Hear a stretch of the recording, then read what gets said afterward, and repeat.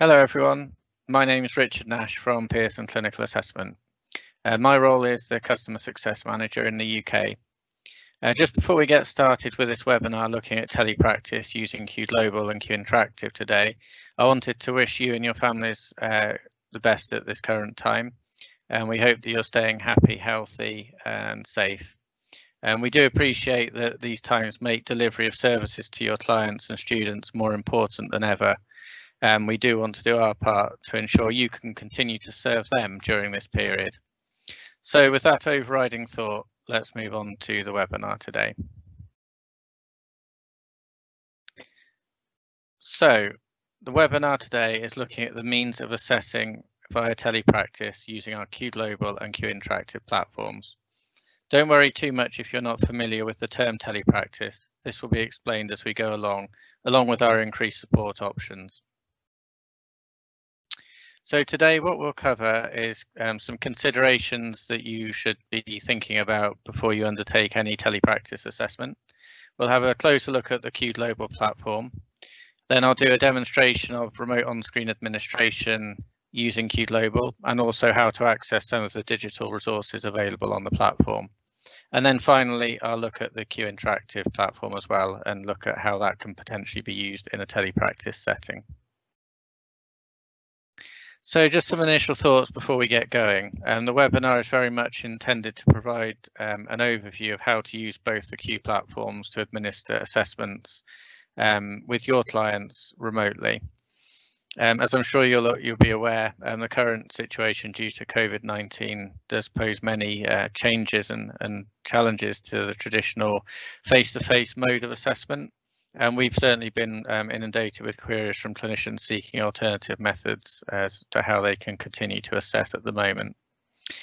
As I mentioned, we are here to support youth to make any changes necessary, and through the coming slides, I'll talk through some of those.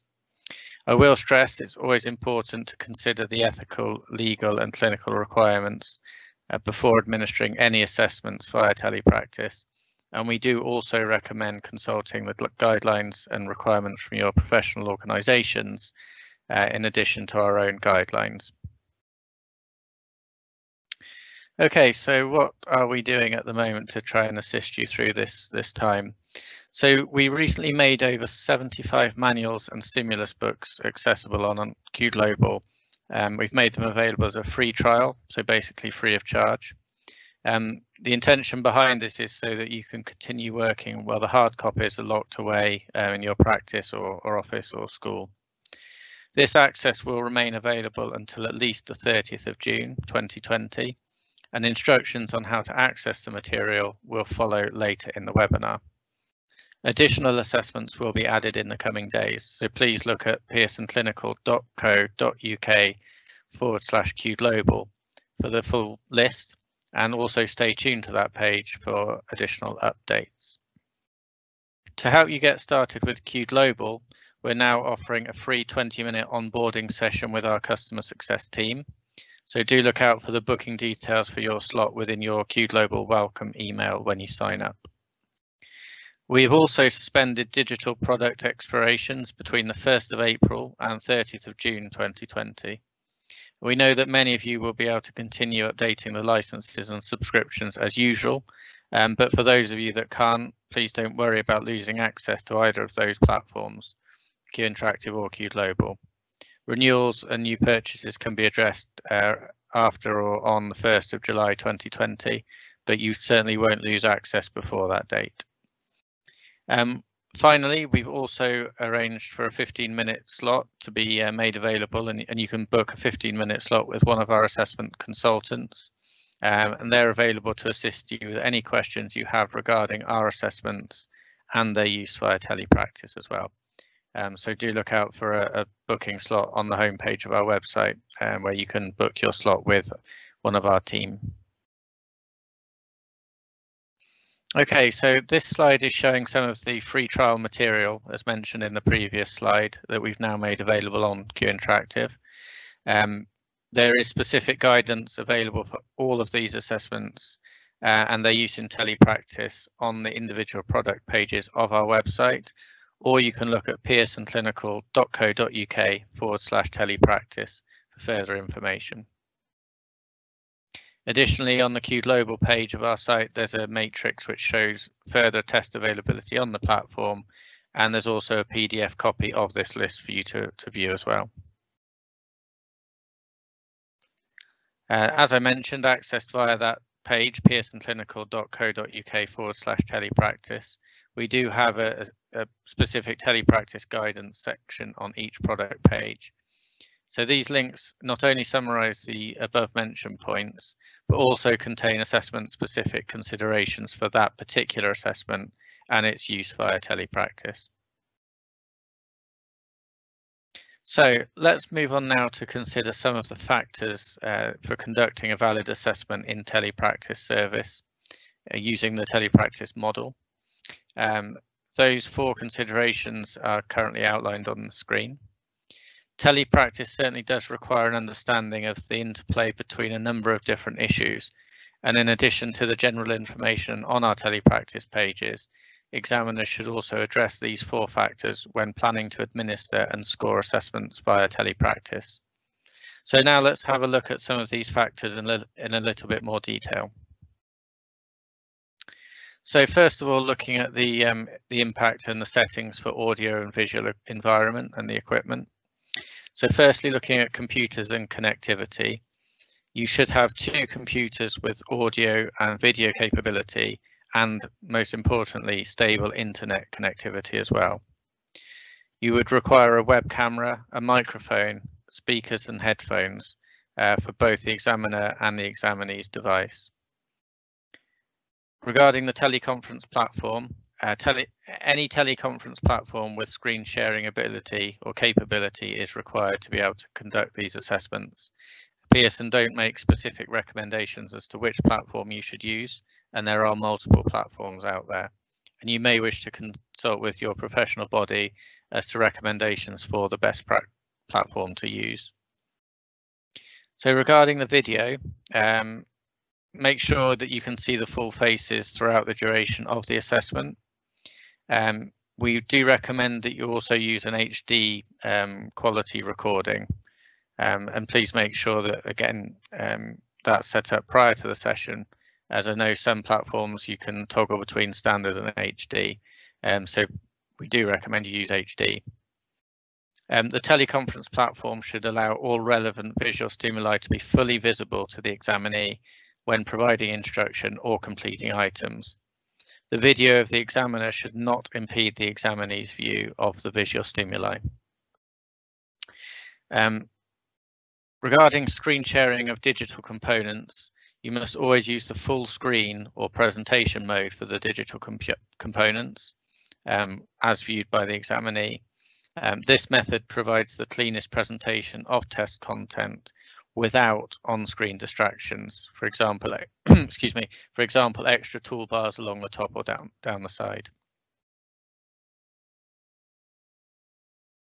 Some further considerations regarding the audio and visual environment.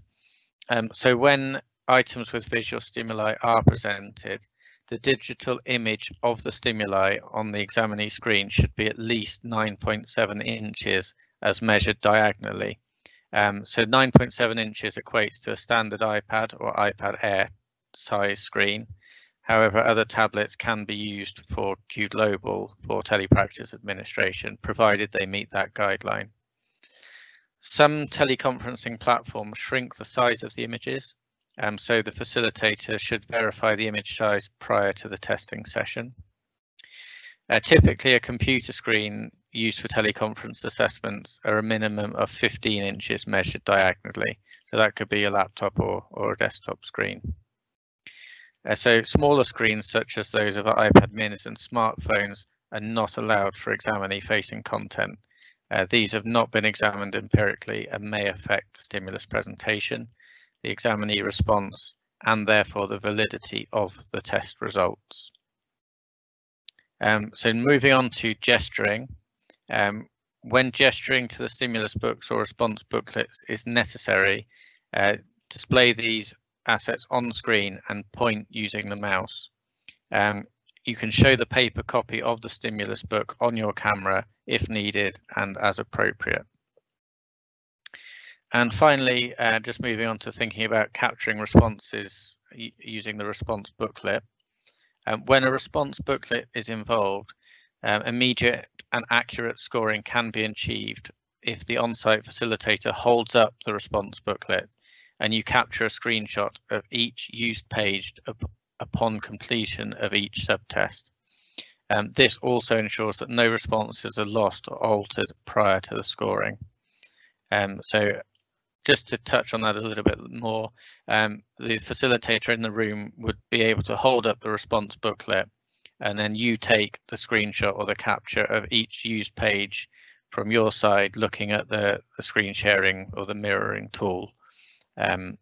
Therefore, as it says as I previously said, no responses would therefore be lost in case of delays in sending the material back to yourself as a practitioner. So now thinking about some of the audio requirements, high quality audio capabilities are required during the administration. An over-the-head 2-ear stereo headset with attached boom microphone is recommended for both the examiner and the examinee. Before you start, you should test the audio for both yourself and the examinee to ensure the audio equipment is set up and ready. Testing the audio may include an informal conversation prior to the administration, where the examiner is listening for any clicks, pops or breaks in the audio signal, which may distort or interrupt the voice of the examinee. The examiner should also ask the examinee and facilitator if there are any interruptions or distortions in the audio signal at their end. In order to manage the audio-visual distractions, so as with any testing session, whether it be on telepractice or face-to-face, you should make sure the examinee's environment is free from audio and visual distractions, including pop-ups or other windows on the computer. You should ask the examinee and facilitator to close all other applications on the computer, laptop, or whichever device they're using, and also to silence alerts and notifications on the peripheral device. That makes sure that the test can run smoothly and ensures optimum performance of the assessment. And finally, looking at lighting.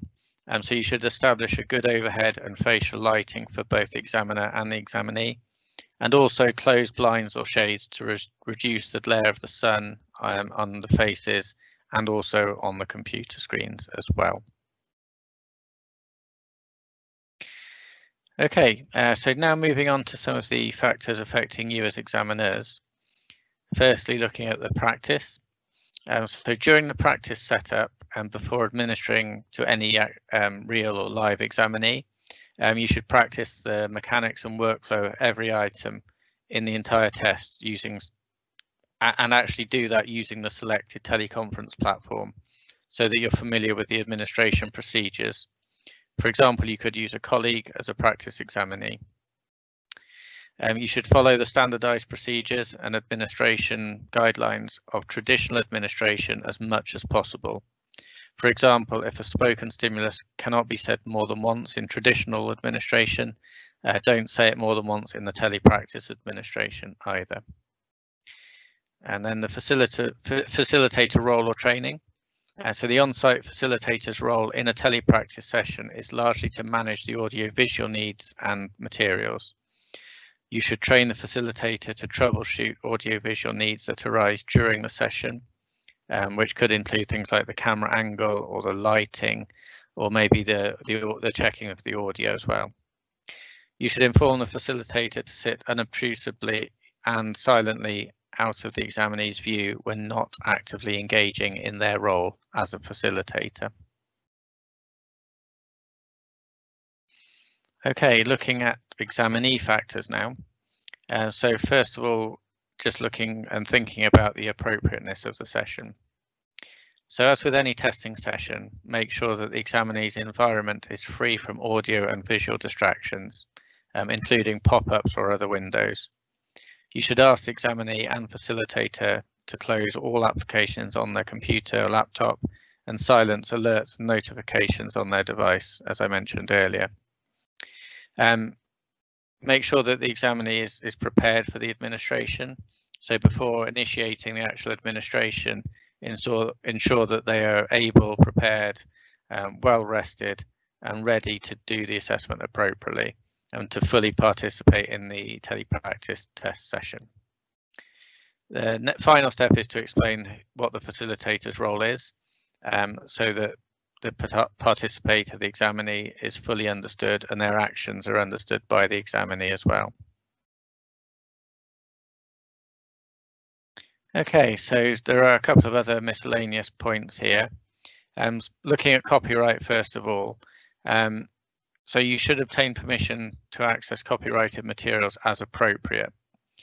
You may not be aware, hopefully you are by now, but you may not be, that Pearson has provided a letter of no objection to permit the use of copyrighted materials for telepractice use during the COVID-19 event.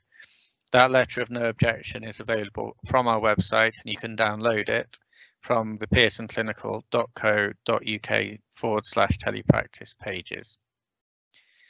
In your reporting, moving on to post-assessment, you should state in the report that the test was administered via telepractice and briefly describe the method of telepractice used. For example, as the sentence shows on the bottom there, you can use that sentence directly and copy and insert the test name as appropriate, or come up with your own variation of that.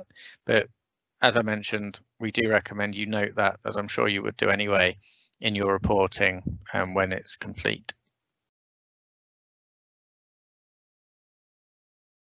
Okay, so now we've been through those considerations, I'm moving on to talk more specifically about QGlobal first of all.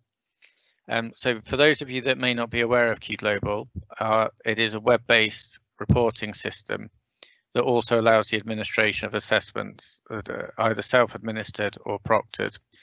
For example, the BASC3 and Vineland 3. You can also generate scores and reports for other assessments, for example, the CAL5 or the WISC5 even. Traditionally, you would enter the scores from your paper record form into the platform, and it would therefore allow you to generate a report. With telepractice mode, there's additional steps you can do using QGlobal, which I'll show you in a moment. QGlobal already allows access to digital manuals and stimulus books on screen. Traditionally, again, they've been charged for as per a paper kit, but as mentioned at the start of the webinar, we've now made these available free of charge for a period of 3 months initially, to allow you to hopefully continue working and assessing as needed. For certain assessments on QGlobal, such as the BASC or the MMPI, there is also a remote on-screen assessment option available, whereby you can send the full test to your client via email. They would complete that on their own computer in their own time, and the results saved back into your QGlobal account, ready for you to generate the report. And I'll show you how that works again in a few moments' time, live on screen. QGlobal does include a resource library. So when you log in and click on the resource library, as is highlighted on the screen there, you will see the relevant test materials that are available to you. For example, the CAL verbal stimuli, which is located in the general folder, as you can see in the top red square. And then further down in the restricted folder, you would see your materials. Traditionally, if you've purchased these, they would just show, as is shown there, as the CAL5 digital stimulus book. But at the moment, you will also see the free trial option for each product. It's just noted with the word free trial before it. So for anyone that hasn't purchased these items and resources already, you will automatically see those as soon as you have a QGlobal account. For those of you that have a QGlobal account already, you will see both options as is on the screen here, both the free trial version and the full paid for version. When you open up the resources on screen, it will look like this. This is another example from the CAL5. This is the digital stimulus book. The item just simply appears on screen, and then you can click through the pages using the arrow, which is highlighted on the right hand side in the red box. The stimulus then appears on screen. So for if you think that you're then using a screen sharing tool, you would then simply show that page, and the examinee would see exactly the pages that you're showing on your computer or tablet device in real time. So now I'm going to move into a live demonstration of the Q Global platform. So I'm just going to share my screen and swap that over to the Q Global.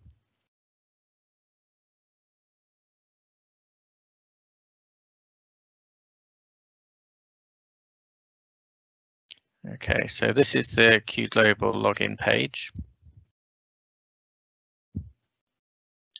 And when I've managed to log in, you will see a home screen which will contain your examiners and examinees. If you just bear with me a moment.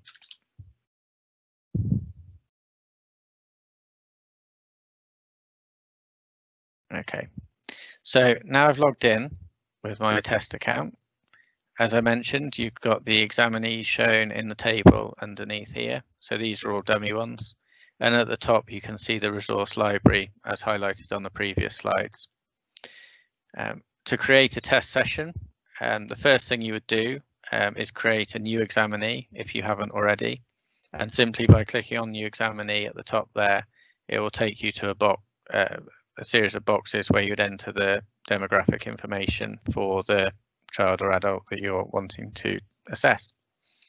I'm not going to do that now. I'm going to use a pre-thought or pre-created test person. When you're ready to assign the assessment, you would put a tick in the box next to the relevant person and click on Assign New Assessment here.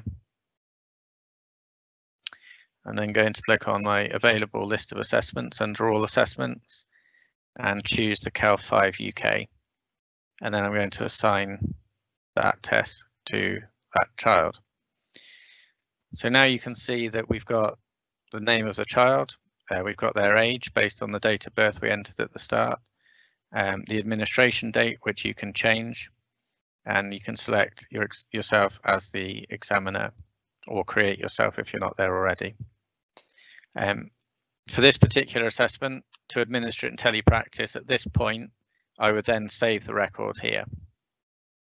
So you've got your kind of basic data and basic outline. However, the boxes to include the scores are not yet populated. And this is obviously because we haven't actually completed the assessment yet. So what I would then do is go up to the resource library, and as per all of the guidelines and notifications in the webinar to date, I would scroll down to my Cal 5, go to the restricted folder and open up the relevant documentation, for example, the stimulus book or the manual. I would open that up, ready to share using my screen sharing tool. I would have the record form with me, so I can mark the assessment as I go, using the stimulus book to display to the examinee. And then at the end of the assessment, once you've gone through administering the relevant items and subtests in line with the guidance we've given, I would come back to my record in Q Global. I would click on the name of the child again. I would go to my test record, and then I can edit it and then input the scores in the scores tab for each of the tests or subtests. Once I'd input the data for all of the scores, I would then be able to generate my report directly from this page once I'd saved the record with the scores in. And a generate report icon would appear on the page there. I'm not going to attempt to do that now in the interest of time, but for those of you that haven't yet got Q Global, as I mentioned, we do offer a free 20-minute onboarding session with one of our customer success team, and they will guide you through exactly how to generate that report once you've entered data. So please do bear that in mind. But hopefully that gives you a brief outline and idea of how the Q Global platform works, and how relatively simple it is to generate your report once you've got data from your paper record form. I mentioned at the start there is an alternative method of administering some of our other assessments on the platform, such as the MMPI or MCMI4. So I'll just show you the difference or the contrast between the CALF type assessments and those questionnaire type assessments. So I'm now going to choose my examinee to be this adult here, test adult. I'm going to assign a new assessment to them, and I'm going to choose the MCMI4. So then I'll assign this one here.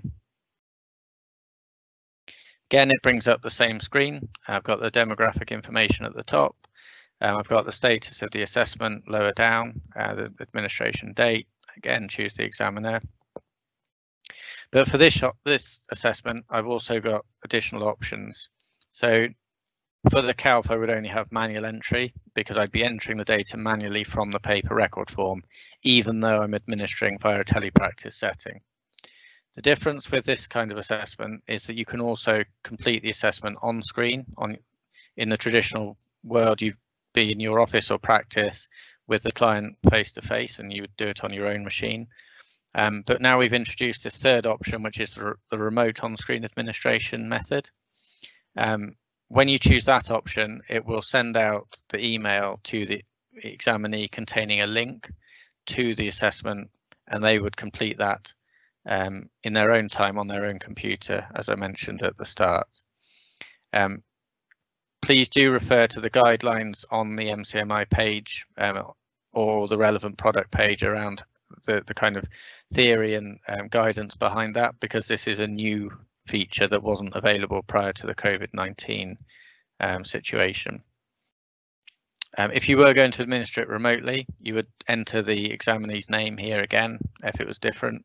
You would also put their email address in this box, and you'd also be able to enter your own email address here so that you were notified when it was completed.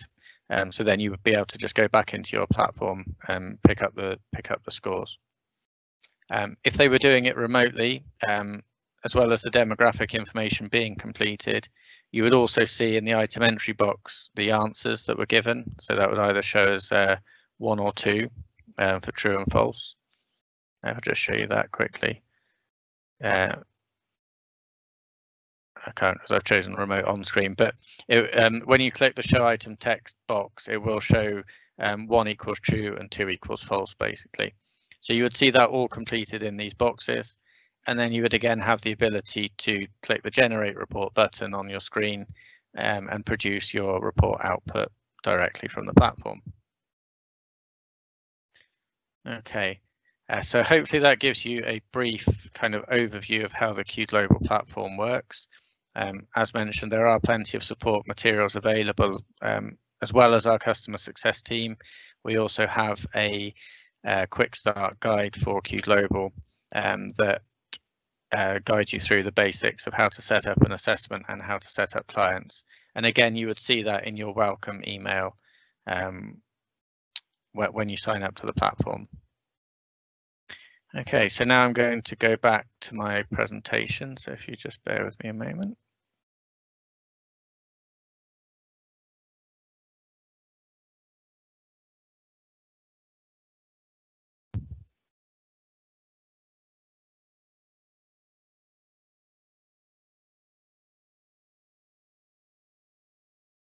Okay, so let's now move on to looking at Q Interactive. So the Q Interactive platform is built around using 2 iPads as the administration method of our assessments. So tests such as the CAL5, the WISC5 or WIAT3. Using the 2 iPads, our Q Interactive Assess app is downloaded traditionally with one of the iPads with you as a practitioner, and you would control the administration with all the relevant administrative tools on your screen. Those iPads, the second iPad is displayed in front of the client. They connect via Bluetooth technology, and you can choose to display the stimulus visually on the second iPad and record the answers on your iPad as a practitioner. The assessments available on Q Interactive at the moment in the UK are listed on the screen there, so I'll just leave that up for a moment. Q Interactive is something that can be used in a telepractice setting, and there are some extra considerations around the platform, which I'll go into on the next couple of slides. So thinking about how you can screen share an iPad screen onto either your computer, your PC or your Mac, there are a number of steps you'd have to go through, which I'll talk through now. So let's start with the Mac first. So screen sharing from an iPad to a Mac actually only requires the charging cable. The first thing you would do is connect your iPad to the Mac using that charging cable. The next thing you would do is open the QuickTime Media Player application on your Mac computer, and then from the File menu you would select New Movie Recording. Once you've done that, you would then select the iPad from the drop down on the control panel. Once you're done, the iPad would then display on your Mac screen, and making sure you went into full screen mode, you would then be able to begin sharing that screen for the testing session with the examinee. So screen sharing an iPad to a PC requires some additional software, and there are several different products available now that facilitate that kind of screen sharing. We do recommend you check the hardware and software requirements on those respective product pages or sites. Pearson are in no way affiliated with any of the companies shown on screen, and there are more products out there than the ones listed on the screen, so it might be worth checking around to see what else is available for you as well. One thing that all of these products have in common on screen is the ability to let you mirror the iPad screen onto your PC directly. The mirroring software is fairly inexpensive and available for instant download. And we do recommend you check the hardware and software requirements of your machine to ensure full compatibility. Okay, so that takes us towards the end of the webinar now. Just to mention, as I noted at the start, we do have a range of support options available for you. If you would like to contact your local Pearson representative, we do have a chat option, a live chat option now available on our page. As you can see on this screenshot here, in the bottom right hand corner, we have a chat with sales box. When that's lit up in blue, you can click on it and open a chat with one of our consultants and ask them for any guidance or support you may need. And additionally, on the product pages, you can book a 15-minute demo or chat with our consultants who can help you in a little bit more depth. So please do look out on our site and our pages for the chat box, and also the book a 15-minute slot with a consultant as well. So that does bring us to the end of this recorded webinar. I do hope you found it useful.